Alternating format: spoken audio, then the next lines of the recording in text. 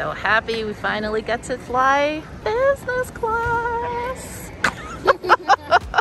Have you always wanted to fly business class on Emirates? So have we. We were fortunate enough to check this item off our aviation bucket list recently as a family, when we flew round trip to Nairobi, Kenya for our first ever African safari. One thing many people don't realize is that Emirates business class flights are not all the same, even on the same route.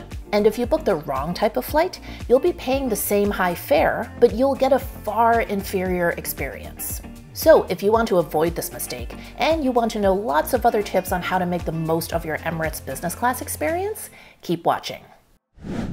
One perk of booking a business class flight on Emirates is that it comes with free chauffeur drive service. They'll send a black car to pick you up and drive you to the airport. As of 2019, unfortunately, Emirates no longer offers the service to passengers who book their business class using either miles or through an upgrade offer from economy. So just keep that in mind. For passengers flying out of New York, this is not just limited to Manhattan. We were able to book our chauffeur drive to pick us up from our home in Brooklyn, for example. We've been fortunate enough to have experienced many a luxury airport transfer over the years, and based on that, I have to say I was pretty disappointed in the quality of the Emirates chauffeur drive. Emirates outsources these rides to Blacklane. If you're not familiar with Blacklane, it's basically like Uber if Uber only allowed you to book Uber Black rides.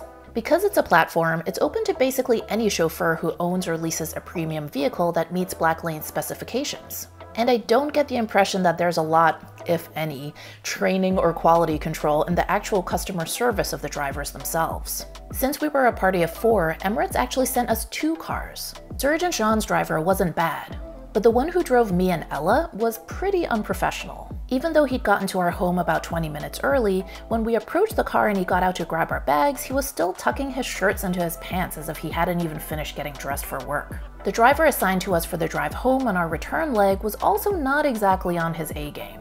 He opened the trunk of the car, and then for an awkwardly long moment, he just kind of stood there staring at us, making no move whatsoever to pick up our bags and actually put them in the trunk. Even the average Uber driver does better in that regard. When we got to JFK, we headed to the dedicated check-in area for business class passengers. Check-in was very efficient. Last time we flew Emirates was for our trip to the Maldives. The trip itself was amazing, but we did the almost 24-hour journey there in economy, which was really, really rough. Especially when the passenger in front of me aggressively reclined all the way down as soon as the seatbelt sign was turned off and stayed there. So after that experience, we were especially grateful to be able to fly business class on this trip to Nairobi. Terminal 4, back to our home. Terminal 5 just doesn't hit the same. Terminal 4 is where it's at. We headed to the Emirates Lounge, which is located near Gate A5 in JFK's Terminal 4. It's very spacious with areas for lounging, working, and eating. The lounge staff were all very attentive and courteous, but everyone seemed a bit nervous and on edge, as if it was their first week on the job, or as if there was a particularly tough supervisor on duty that day. The lounge serves a great assortment of food, and the champagne flowed freely. When's the last time you had dates? They're dating in Dubai. Roll the clip. Our first flight was from JFK to Dubai, and this was on the Airbus A380, which is the world's largest passenger airliner. One cool thing about the A380 is that it's actually a double-decker aircraft. On most Emirates A380s, the top deck of the plane is where all the first and business class seats are, while the entire bottom deck of the plane is where you'll find the economy seats. When you board for the flight at JFK, economy passengers turn left to go down the ramp to the lower jet bridge, while first and business class passengers walk straight ahead. We put our bags away and settled into our seats. You did that from that. Now you won't have to worry about reaching because the remote can do That's right. Before I continue telling you about our flight, let me first explain the layout of the cabin on the A380's upper deck. At the very front of the plane are the first class seats. This is where you'll find those famous first class bathrooms with the onboard showers. You know, the ones from that Casey Neistat video that all of us have watched. After that come galleys and restrooms, followed by the first of 2 business class cabins in a 1-2-1 configuration. There's a large one with 14 rows of business class seats, then a dividing wall, then a mini cabin with just 5 rows of business class seats, and behind that you'll find the onboard bar and lounge, plus more galleys and restrooms. So which business class cabin is the better choice? The large cabin or the smaller mini cabin? We actually flew in both on this trip, and I can tell you that each one has its pros and cons.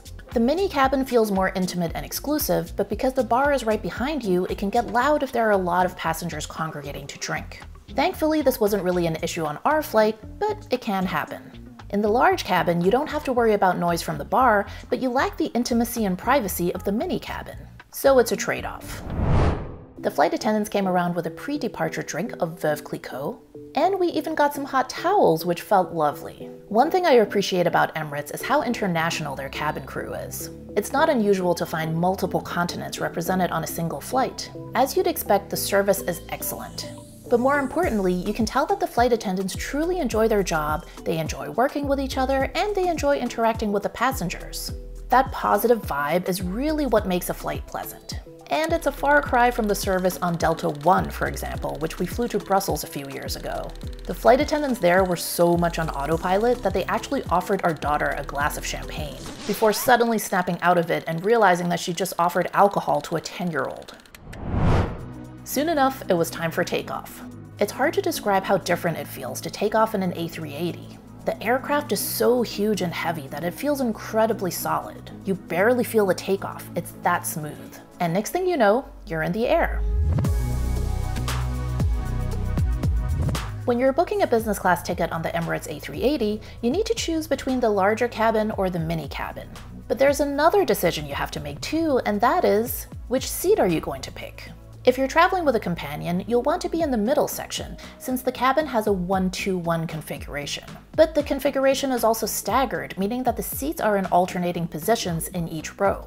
If you'd prefer to be closer to your companion for easy conversation, book the E and F seats in the odd-numbered rows, since these are right next to each other. For that reason, they're sometimes referred to as the honeymoon seats.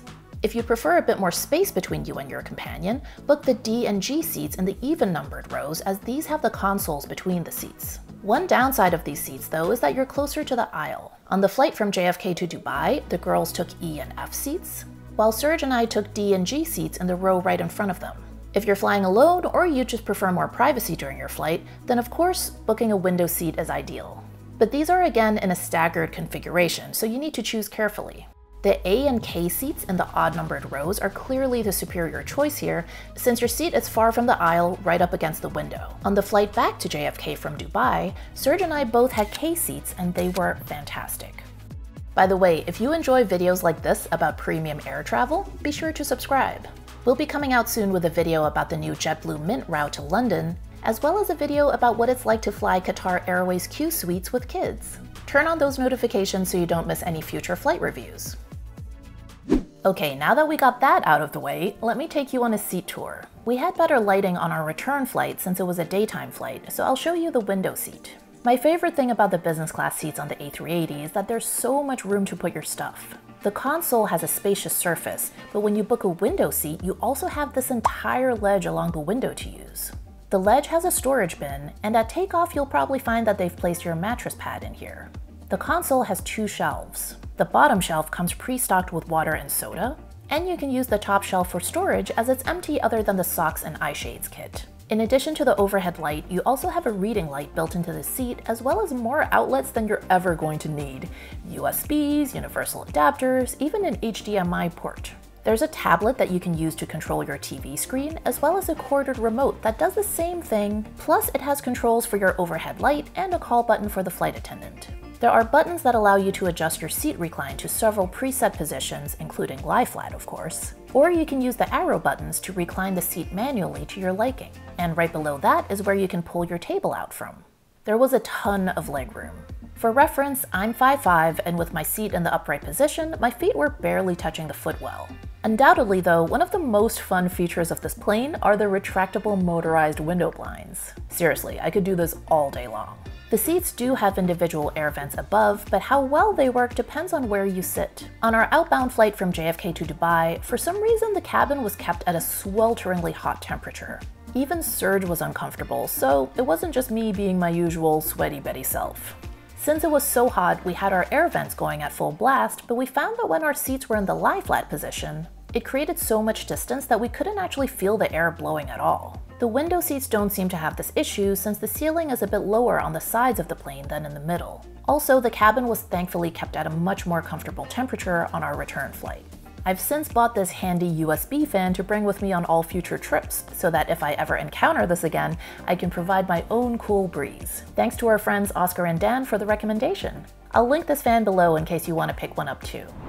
About an hour after takeoff, the cabin crew will come around to cover your seat with a mattress pad. Comfy mattress, girl. Ah, Ella, you look very relaxed there. Being that the seat was already so spacious and comfortable, I didn't think that a mattress pad would add much of anything, but wow. It's so thick and luxurious that it made this plane seat feel as close to a bed as you can get. Okay, now let's take a walk and check out the bathroom. There are a couple of slightly different bathroom layouts on the A380, and this is one of them. The bathrooms all come stocked with Bulgari cologne and perfume. Okay, here's something you're not going to hear from a lot of male flight reviewers, and that is, it's time to take off my bra. Okay, now that I took care of that very important task, let's talk amenity kits. Emirates is definitely generous with the swag because you actually get a few different kits as part of your flight. As I mentioned earlier, your seat will come pre-stocked with socks and eye shades. Currently, they also give you a sanitation kit that includes hand sanitizer and a mask. And finally, you get the actual amenity kit, which is all Bulgari branded. The women's kit comes in a pretty gold pouch in either this design or this one. There are also two variations for the men's kits. They come in a gray pouch, either this design or this one. Inside, you'll find a variety of Bulgari products, along with basics like a toothbrush, hairbrush, tissues, and deodorant. The girls also got a fun kids pack that came in this little duffel bag and had an activity book and coloring pencils inside. Hi. Oh, you're watching Boss Baby? Yeah, I'm gonna watch Boss Baby. Okay, Boss Baby 2. Tell me how it goes, because me and Ella are gonna watch it too.